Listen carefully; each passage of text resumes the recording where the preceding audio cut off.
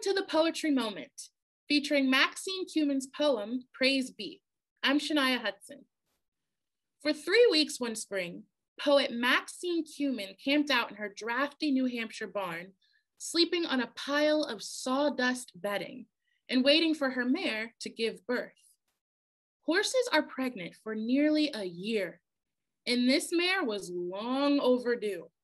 So when the birth finally happened, Kumin chronicled her joy in this poem, Praise Be, which is also what she named the filly who was born that day.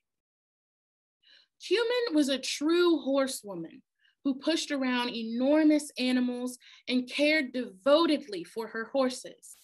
A foal birth on any farm is a celebration, but in this poem, Kumin turns the miracle into a revelation, almost a blessing.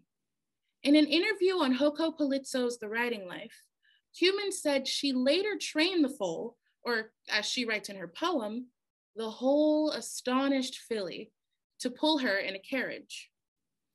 Kumin taught poetry at MIT, Princeton, and Columbia universities, served as the nation's consultant in poetry to the Library of Congress in the 1980s, and was New Hampshire's poet laureate for 5 years.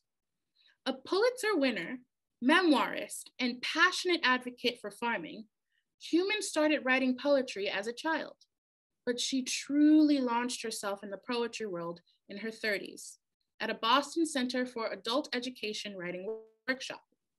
Most of Kumin's poetry centers on the 200-acre farm where she raised horses, dogs, and her children. Some critics have even called her Roberta Frost, after fellow New England poet Robert Frost, who wrote such poems as The Road Less Traveled and Mending Wall. Kumin compares the work on a farm to her writing life. She said, "The garden has to be attended every day, just as the horses have to be tended to, not just every day, but morning, noon, and night. The writing, I think, exerts the same kind of discipline. A day without sitting down at my desk seriously is a day full of guilt.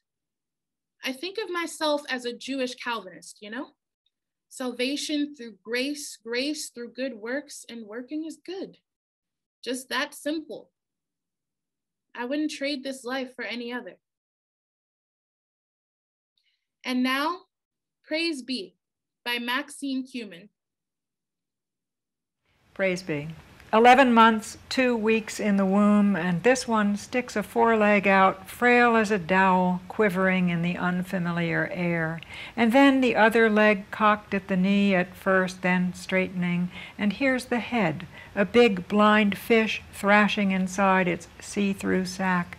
And for a moment the panting mare desists, lies still as death. I tear the call, look into eyes as innocent, as skittery as minnows. 3 heaves, the shoulders pass. The hips emerge, fluid as snakes the hind legs trail out glistering. The whole astonished filly, still attached, draws breath and whinnies a treble tremolo that leaps in her mother, who nickers a low-key response. Let them prosper, the dams and their sucklings. Let nothing inhibit their heedless growing. Let them raise up on sturdy pasterns and trot out in light summer rain onto the long, lazy, unfenced fields of heaven. That's